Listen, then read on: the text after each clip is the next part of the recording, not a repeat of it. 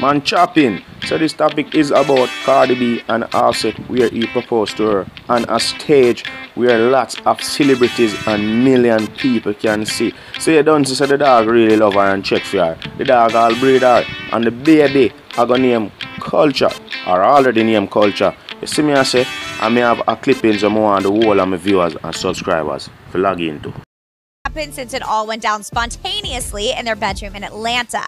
Recall they secretly tied the knot a good month before Halfset proposed to Cardib on stage. Their marriage was so low-key, most fans didn't realize.